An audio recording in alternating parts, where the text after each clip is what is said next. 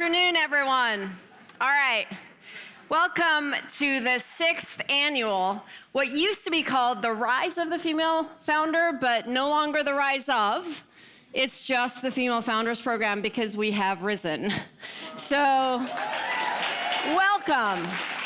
So, Meredith Finn from Marsh Capital Partners and I usually co-host this event, and unfortunately, Meredith had a personal emergency, so she's not here today. And I know, and she's been texting me all day, that she is absolutely bummed not to be here, because both for her and for me, this is our absolute favorite event of the year to attend. The energy in the room, the amazing people who are here, the women and the men who are in the room.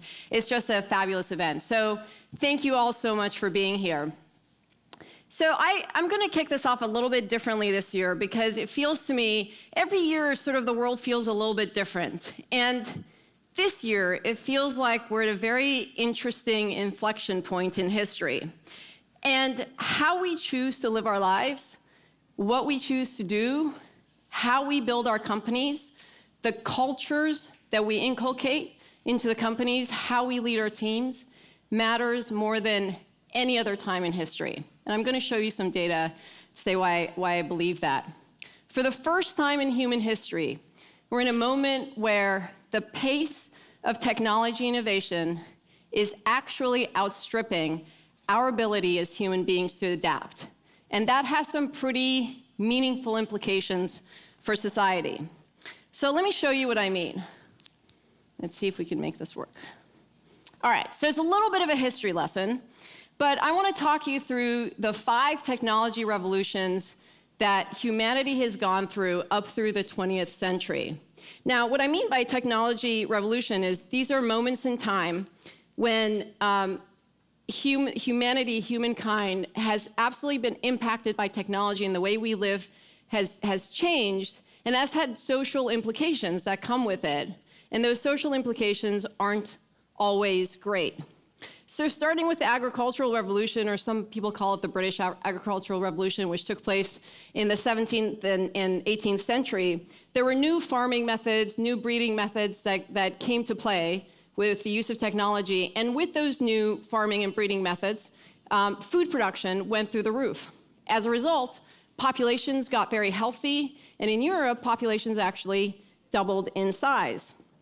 Now, what happened with that was the agricultural share of labor went down, and we started the urbanization movement, the movement from farms to cities.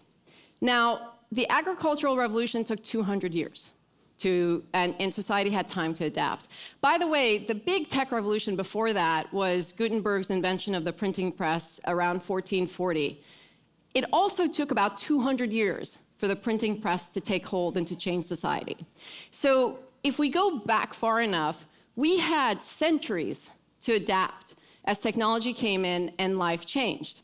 So the agricultural revolution paved the way for the first industrial revolution, where we had new manufacturing processes that came into play, and the steam engine and the cotton gin were sort of 2 big inventions that changed things.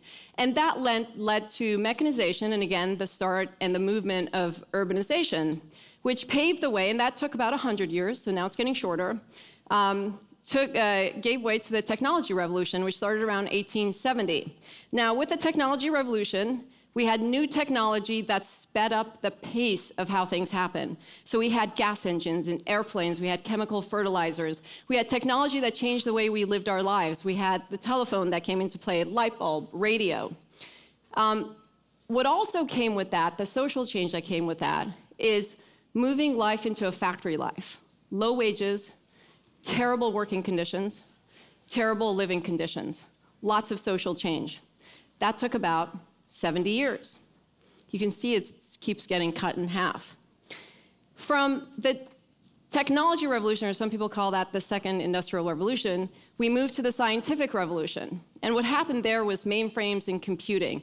Massive disruption of how different industries functioned. During that time, we also came into the nuclear age. A lot of Einstein's inventions led to some outcomes that had some real implications for humanity. And that paved the way for the IT revolution, right? The internet age. Now, the internet age, or tech utopianism, started as this amazing movement, right? It was completely utopian in concept. It was universal connectivity, universal interoperability. It was the democratization of communication, right? You could communicate with anyone you wanted at any time. It was the democratization of information, complete access to information. Trillions of dollars of economic value it created during the IT revolution. And we have information wars. We have influence campaigns. We have fake news. We have polarization of society driven by technology. The IT revolution is about 20 years till we get to the current age. And what we're seeing today is not one technology revolution, not two technology revolutions, but three technology revolutions happening simultaneously. You have the genetic revolution. Can you afford to create the perfect baby for yourself? You have the AI revolution. There's an Oxford study that says AI is going to cause 47% of jobs to disappear within the next 25 years. And you have the energy revolution, which hopefully will lead to the complete destruction of the petroleum economy, but certainly as a result is going to have some massive implications for a lot of different industries. If you look at this, there are three key takeaways that I've put up there. These technology revolutions are happening at an increasingly rapid pace, and they are actually outstripping our ability to adapt. Meanwhile, we have income inequality that's been created as a result of all these tech revolutions. And income inequality in the US is worse than any other country in the world. And so much change in such a short period of time, so much technology innovation requires stunning leadership. So there's no better way to demonstrate why it requires stunning leadership than to look at how the IT revolution has impacted our society. Yesterday I did a panel and I quoted E.O. Wilson, who's a Harvard University sociobiologist, and he has this quote that I'm just gonna keep saying because I think it's the best quote in the world for today's time. The quote, he said it 10 years ago. He said, "The problem with humanity is that we have Paleolithic brains, medieval institutions, and godlike technology." And he said it 10 years ago, but it is absolutely prescient. And if we look at how this godlike technology, how all of this IT has impacted our society, we'll see that it's not always great. So we know we live in a polarized society.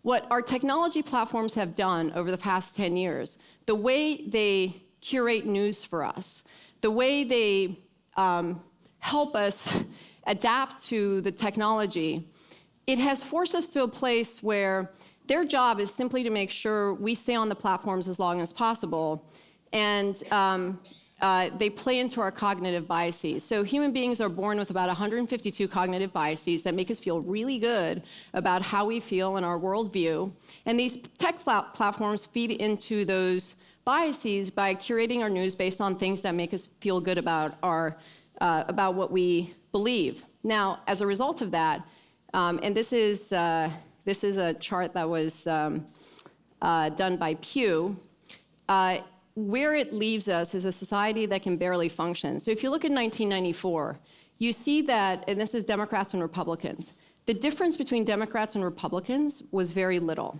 Everybody wanted the same end. We all had common goals for society. We might disagree over how to get there and what the means might be, but we wanted the same thing, and there was a middle. 2004, we actually got closer. Democrats and Republicans started overlapping even more than that. Now, I think 9/11 had something to do with that, but whatever the case was, we still had a democracy that was trying to get to the same place. Now, 2004 was also the year that Facebook was invented. Now, you look at what happens in 2017, and by the way, if you play this out to 2020, the chart actually looks even worse. By 2017, the middle is gone. There is no common ground. There is no consensus. What we have is a tribal society. In tribalism, it's not about having a polite disagreement with your neighbor. It's about not wanting to live next door to someone who doesn't agree with your worldview. In a tribal society, it is really hard to get things done. Government can't function, right? We have enact Obamacare, repeal Obamacare, Brexit, snap vote. We simply jump between polar opposites. And we're gonna have to find this common ground. And what technology is doing today is simply pushing us further apart. Now, this may all be okay if we weren't starting at a particularly fragile point in sort of human history. It may not feel this way in this room, but the truth is that for most Americans, for the past 15 years, they have seen their incomes decline. So for the past 15 years, 90 million households, that's 227 million people, have seen declining income. That's why they don't feel that the world feels particularly good. And by the way, it's not just in the US. When you look at the G7 and G20 countries, over half the people believe that they are worse off today than they were 20 years ago. Now, it's not all that bad, right? So I'm painting a pretty tough picture. But the truth is, you guys are building companies. You guys are embracing technology to disrupt the world, to change the world. You are building businesses, and you have a choice to make about how you build those businesses. And it matters more today than it ever has in humanity. So I am, and this is part of what I love about this room, and what I love especially about female founders. Men do as well, but we really care about the world that we leave behind. And so the cultures you build, the communities you build, there is no more important time in human history than today. The world is moving fast. Technology innovation is happening at a pace we are not used to seeing, and we absolutely need stunning leadership to make it happen. And that's where you guys come in, because every single human being in this room has a choice to make about how they're gonna live their lives and what kind of company they're gonna build. So now this is where I would hand it over to Meredith.